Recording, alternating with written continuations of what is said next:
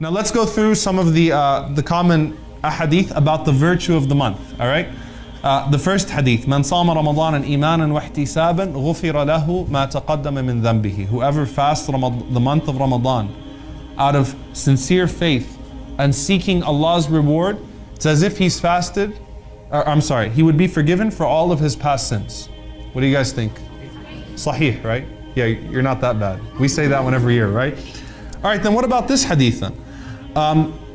Man qama Ramadan.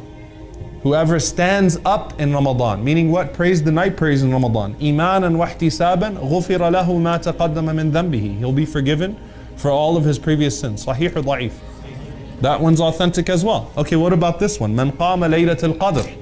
Imanan wa ihtisaban, ghufira lahu ma taqaddama min dhanbihi. Whoever stands up just the night of Laylatul Qadr, seeking faith and reward from Allah subhanahu wa ta'ala, then he will be forgiven for all of his previous sins. Can someone take care of the kids back there, by the way, inshallah? If someone can do that. Is that authentic or weak? That one's strong as well. So these are three ahadith from the Prophet ﷺ that one word changes in each one, but they all guarantee the same reward. All right? If you stand up in sincere faith and prayer every night in Ramadan, then you will be forgiven for everything that you've done before. If you just catch Laylatul Qadr, you'll be forgiven for everything that you've done before. If you fast the month of Ramadan properly, then you'll be forgiven for everything that's been done before. The beauty of this hadith, the beauty of these three ahadith together, all right, that each one basically provides a chance for the other one. All right, meaning what? Let's say you didn't catch Laylatul Qadr for some reason, all right, but you fasted properly throughout the month. Then you'll get that reward.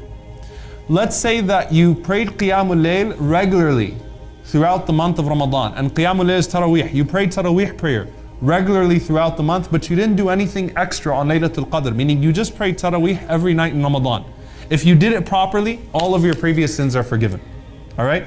And let's say that your fasting was deficient, and you missed a lot of nights of Taraweeh, you missed a lot of nights of Qiyamul Layl, but you were fortunate enough to catch Laylatul Qadr. You're forgiven for everything you've done before.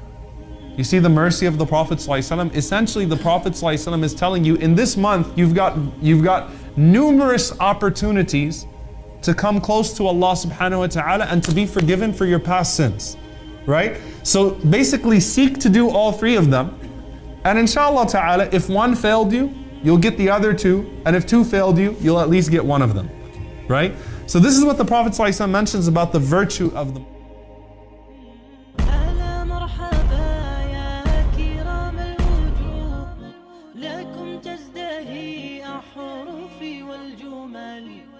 بقاعة زهر وفرحة عمر وسعد أطل